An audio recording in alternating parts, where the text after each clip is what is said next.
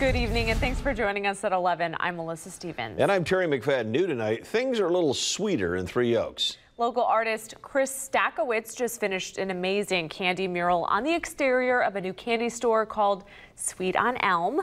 Monica Murphy spoke with the man behind the mural and joins us from the newsroom to tell us all about it. You know, Chris is a really talented artist in town. He is amazing. He says this is the sweetest project he's worked on and hopes it will draw people to the area. Take a look. This new candy mural in Three Oaks will blow you away. It's vibrant, jaw-dropping, creative, and stunning. You can find the mural at Sweet on Elm, which is a new candy store on North Elm Street.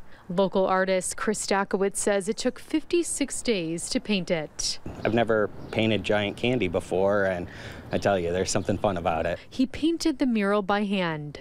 Stakowitz says it will be sealed any day now and should last 75 years. It's like a personality you jump into and a zone you get into when you're painting where you forget pretty much the whole world except what you're focused on. Then when you step back, you're like, whoa, I can't believe I did that. Had seen some of his work and just really was impressed with the other work he's done, so wanted him to come do this. On the mural, you will find lemon drops, smiley face banana candies, candy hearts, and rock candy. And the thing that I am most proud of on this whole mural is getting those gummy bears to actually look like gummy bears on a brick surface. Stakowitz also put some personal touches on the piece. My mom is a baker, and every year for Christmas, she always makes these absolutely amazing chocolate mint brownies, and I wanted to honor her. The mural is a screenshot of what you will find inside the store. When you visit Sweet on Elm, be sure to try the ice cream, the variety of candy. Oh, and you have to make sure you try the cotton candy fudge. Thumbs up.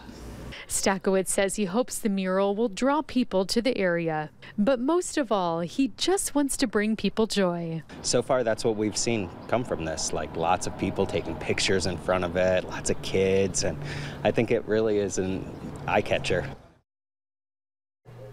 And man, what a fun story tonight. So Melissa and Terry, I hope that you guys have a chance to check this out because I'm telling you what, it is a real treat. Yeah, and I guess they had to really twist your arm to try that fudge out. I'm always talking about food in this newsroom. You guys know that. And so the fact that I could try something today was awesome.